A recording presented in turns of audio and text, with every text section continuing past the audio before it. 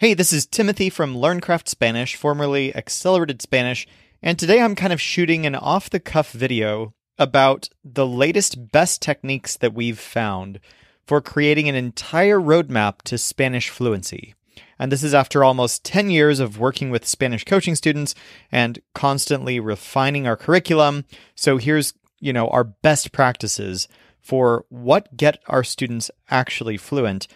And basically my goal here is not just to show you what's working for us, but how you can kind of take the principles that we're following and even create your own curriculum or whatever you want to do to get yourself from zero to fluency in a language. As you probably know, if you follow any of our stuff, one of the big premises that we follow is that the top 100 words in Spanish make up 50% of all spoken words in the language. So, of course, the theory is by mastering those words first, you get the biggest payoff right away. You get to the point where you can express a lot of things and understand a lot of things with only 100 words. And then if we go from there, the top 1,000 words in Spanish make up about 80% of the language. And they're enough to express literally anything you could possibly want to express in Spanish. I mean, you have to talk around some things, like you won't have the word for water cooler or speakers or random things like that. But you can always describe those things. If you've mastered the top 1,000 words, everything is within your power in Spanish.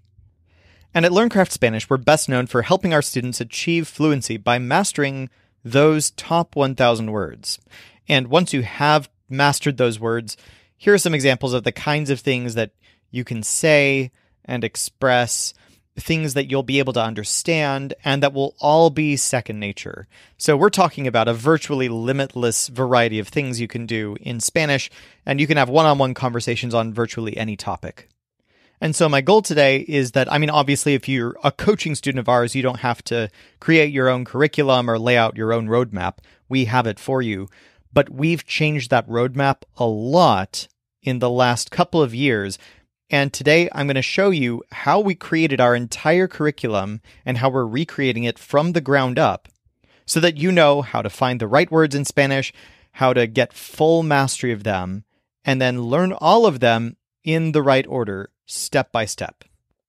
We'll start with the end goal in mind, which is you can say any of this stuff and not just reciting scripts, but you can just come up with this stuff on the fly without thinking about it. You're not translating in your head. You're not just coming up with one word slowly at a time. And you also want to be able to understand any of this stuff, any of the variety of things you could hear in Spanish on the fly without thinking about it. A lot of people think that that's going to happen all at once at some point after you've been working on Spanish for a long time. You'll suddenly finally hit the tipping point, have this big aha moment, and everything that you're learning in Spanish is suddenly second nature and you can understand it. But that's just not true. We've never seen that happen to anybody. The real story is you spend a long time, weeks, months, however long it is, really intensely studying Spanish. And instead of achieving some sort of tipping point, what happens is Spanish gradually gets easier and easier. And there will be moments when you're like, oh, wow, I just did that in Spanish without even thinking about it. But that comes through hard work and through incremental improvement. And in fact, what you're going to find if you follow the roadmap I'm about to lay out for you is that instead of doing little improvements now and then finding one big jump later, you're actually going to do the biggest jump now, and then the little improvements happen later. So here's why. The goal is that it's no longer an uphill battle. You're not just fighting for every single Spanish word that you say. You want to be kind of going along and just jogging along merrily like this guy. He's just jogging along. That doesn't look like an uphill battle. But currently, probably when you're trying to speak Spanish right now, if you are in the middle of the conversation, you run into some sort of obstacle that stops you short. And that doesn't feel good. And this is especially frustrating if this is like some big core piece of the Spanish language that you can't just look up, but it actually is like some sort of complex grammatical thing that you're not aware of. you didn't understand the other person because they used the pronominal version of a verb, or because you confused por versus para. You kind of got the cause and effect relationship in your phrase wrong, something like that. And these kinds of things take hours of study just to understand, let alone master. So this probably happens very often if you haven't mastered the core of Spanish yet. I mean, if it were just once a day, that would be one thing. But some of the hardest elements of Spanish, object pronouns, prepositions, subjunctives, preterites, imperfects, these things occur in almost every Spanish sentence, and you'll encounter them in every single conversation. And again, these difficult grammatical elements make up like 50% of Spanish. And so that ends up getting you smacking into a wall a lot. But the point that I'm trying to get at is actually this can be something we use to our advantage. And the way that we do this is we start by taking all of those biggest obstacles, the things you're going to run into in every conversation that are the hardest to learn, and we just climb straight up them. So imagine instead of hitting an obstacle like this guy, someone were to take all of these biggest obstacles for you and stack them up really high and give you the roadmap for climbing over all of them at once. Now, of course, that would be quite a challenge to climb over it, but it might be worth doing. And to kind of show how it's worth doing, let's crunch some numbers. So remember, the trickiest parts of Spanish, like object pronouns and prepositions and stuff like that, make up 50% of the words. And if you tackle those words first, here are the numbers as to how far you can get. So this is a breakdown of how the most frequent words in Spanish turn into a percentage of the language. In the first column, you have like the first 100 words, then the next 100, and so on. In the next row, you have how much of the language that accounts for. But we're concerned with column C here. So this third column is the total percentage of Spanish you have under your belt after you've mastered these most important words. Now, to be clear, you can't just randomly learn any 100 words. We're talking about the specific top 100 words. I'll show you where to find those later in the video. So look at column C and visualize how much work it would be to learn each of these to get to the next level in each case. So what we're going to do is I'm going to show you a graph where we're turning this column sideways. So check this out. So in this graph, each of these blue bars represents 100 words in Spanish, and those first 100 words take you up to 50% of the whole Spanish language. And that's a really steep climb because, again, those are those big obstacles. So this shows how helpful those first 100 words are, but also how hard they are. It's really, really hard to learn and master those first 100 words. It's almost like climbing straight up a cliff, trying to learn those first 100 and make them second nature.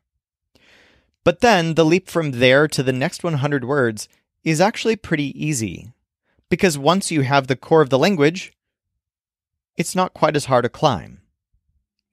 And then once you've done a lot of that work, you find, wow, you're kind of jogging along. Sure, you're learning new things all the time, but it's not as hard anymore. So your climb goes from really steep to less steep to not steep at all. And this is the roadmap that I am a big, big proponent of. All right, now let's get real. If you buy into this whole thing and you try to follow this protocol so that you can be that guy just jogging along with all of the core of Spanish under his belt, there are two huge problems, and you're going to encounter them pretty much right away. So I'll show you the problems I'm going to start by going to the place where we get our data on what words to learn. So if you Google Spanish frequency vocabulary and go to the Wiktionary page, this is where we're getting our data. So you can see words in priority order. We have que and de at the top. In this column, you can see the parts per million. So you just knock off a few you move the decimal point and you get this is 3%, and then this is also more than 3%. So then you scroll way down and the numbers go way down because these words are less and less frequent in the language. Okay, but there are two huge problems. Look at these words. Most of these most common words have a bunch of different meanings and definitions. You can't just look up what does que mean. It's used in so many different ways. Same thing with a, with lo, with la. There's so many different ways these words are used. It's not just a matter of having one simple definition. And then the second big problem that you're going to run into pretty much right away is that there's an enormous difference between simply learning a definition of a word and actually being able to use it as if it's second nature.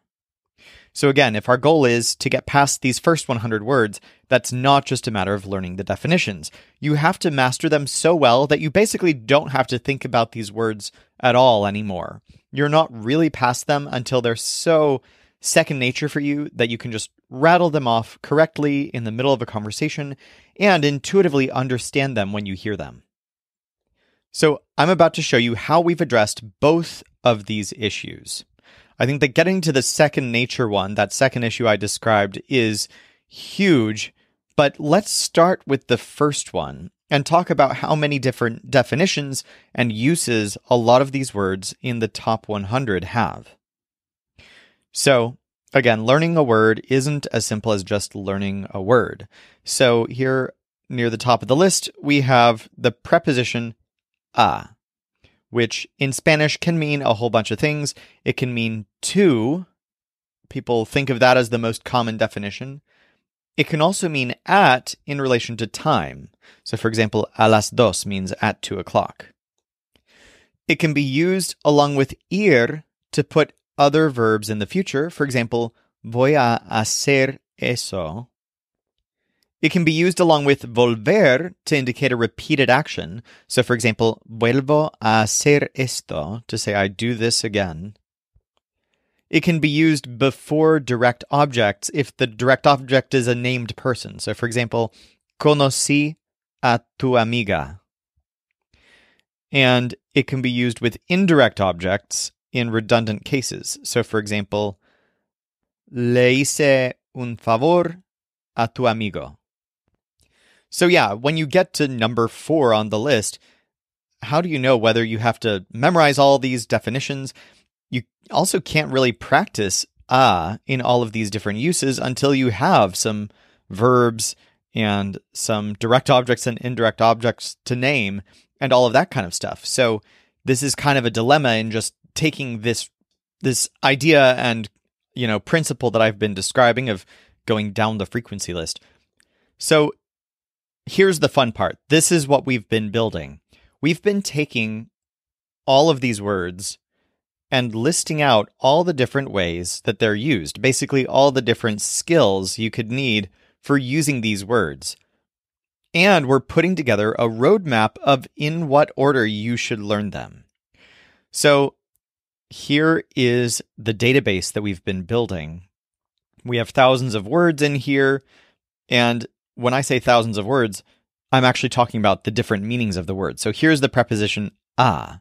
We have to indicating movement. We have to or at indicating time. We have all these different meanings. And so what we can do is we can kind of list it out in what order we believe it should really be taught. And that's informed by what other words you've been learning on the list too. So we're roughly using frequency order, but also making it kind of logical. So early on, you'll learn a simply to refer to direction or movement. And then after that, you'll learn it, along with volver. When we learned the verb volver, we learned it along with ir, and so on. We're laying it out and breaking it down.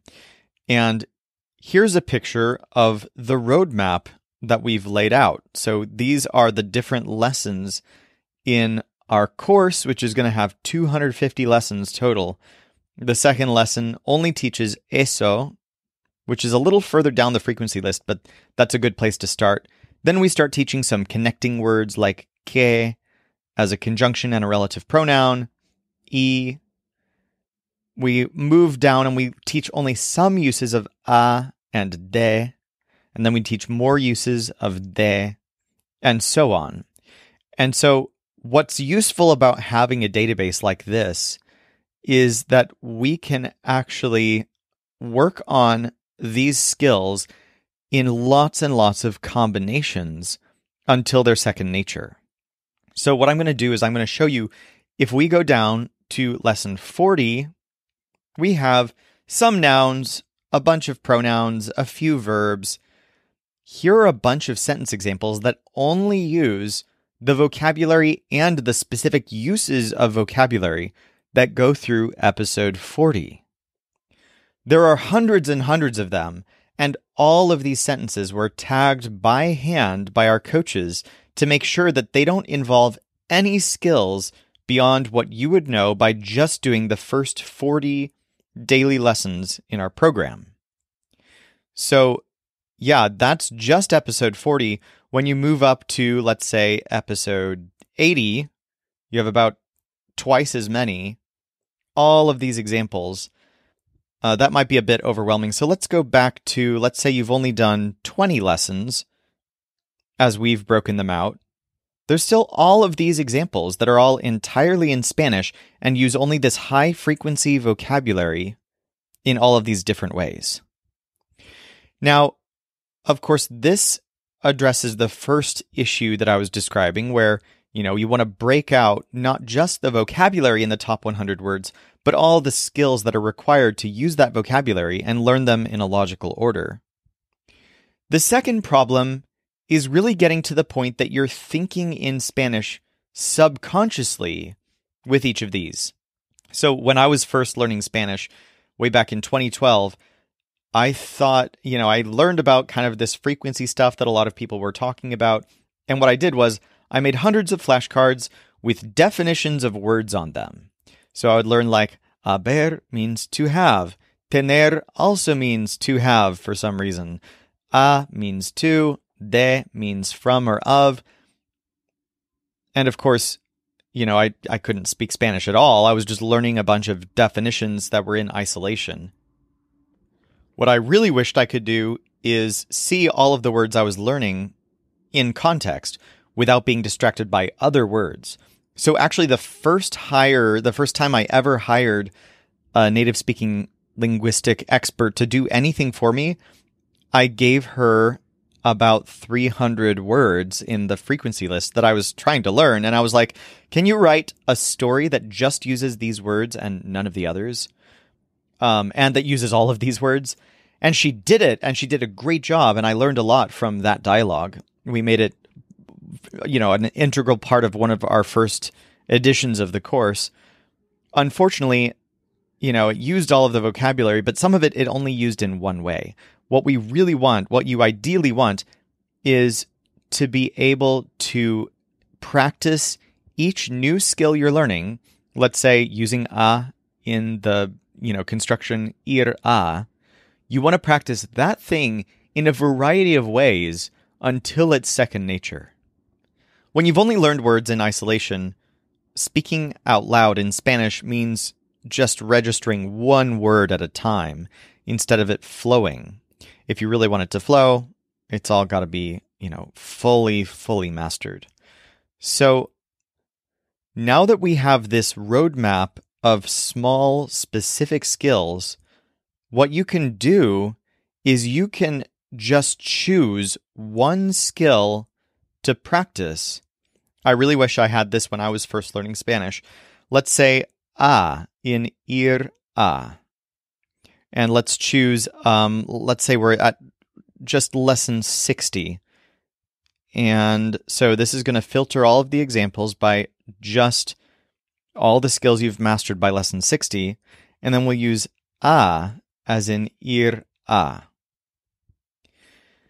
Now we have all of these dozens and dozens of examples that use vamos a hacer, voy a ir, va a hacer, and so on. And all of these are fully within my capabilities, assuming I've gotten through lesson 60. But of course, there's an aspect of it that I need to work on mastering, so I can practice all of these examples as much as I need to. Remember, any given skill that is not fully second nature yet is going to trip you up in a conversation. It's going to be that obstacle that you hit. So by starting with the most frequent skills, like ir a, and then having a variety of practice to work on it, but all fully within your capabilities, you can make all of this stuff second nature so quickly, and then work logically from 1 to 100, and eventually to 1,000. Another great thing about what we've built here, and this is just for our coaching students, but basically we have, they can find their flashcards within that whole tool, all filtered based on the skills that they've learned. You can also go to this comprehension quiz, choose the lesson you're on. I'm going to choose lesson 60, and then start listening to sentence examples that are just within your current skills. So you're truly mastering all of these skills before moving on, and that includes reading, writing, listening, and speaking. We also have a large variety of other ways that our students practice with us, of course, with their coach, with this software. There's audio quizzing in this software so that, you can just practice in all kinds of different ways, and specifically where you are on the roadmap. That's the value of having a full map with every little detail of the language, all the way from 1 to 1,000. Now let's talk about timelines. So most students who are very, very serious about learning Spanish have about 1 or 2 hours a day. If you can keep up the pace of 1 to 2 hours a day for about 2 months, here's what you can get to. Now, these sentences might look weird because they don't have a lot of really specific meaning in them. What they have is complex grammar. And where you are on this is well beyond the first 100 words. And just kind of, you're getting to the point that you're really saying a lot of things in Spanish and understanding a lot of things. You can master all of this in 2 months with about 1 to 2 hours a day. Let's say you have an entire year, though. That's about how long it takes to master the top 1,000 words. And let's say we're talking about, 2024. By the end of February, you'll be here. By the end of April, you'll be about here with all of these skills second nature. By the end of June, you'll be about here, which is kind of crazy. You can see there's a lot of meaning in these sentences. So you've not only mastered all this core vocabulary in terms of grammar and sentence structure, you're now saying real vivid things, and it only gets better from there. By the end of August, you'll be about here. And then the rest of the curriculum isn't in the database yet, but it will be by this January. And here's a sample of the sentences you'll be saying by that point. And of course, this is just a tiny sampling of the millions of things that you can do when you combine all of the vocabulary and skills you'll learn with just the top 1,000 words in the language. So yeah, if you want to be fluent in 2024, there are a few ways you can do this. You can plot your own roadmap, doing all the work that we've been doing of breaking down all the skills of Spanish and laying it out. But we release the LearnCraft Spanish podcast for free. You can do our whole curriculum, episodes 1 to 250, and just follow along there. It does all of this. And off of the curriculum that we present in the LearnCraft Spanish podcast, we're going to be doing so much more with these tools, with this roadmap, and with everything that I presented you today. 2024 is going to be our biggest year by very far. We have so many exciting things coming, so please stay tuned. This is all stuff that no other language learning company is doing. We're not focused on entertainment. We're focused on real mastery of the language. So yeah, watch the podcast, watch your email if you're subscribed to our newsletter, and we'll be releasing some really, really exciting stuff throughout the end of the year and all through 2024.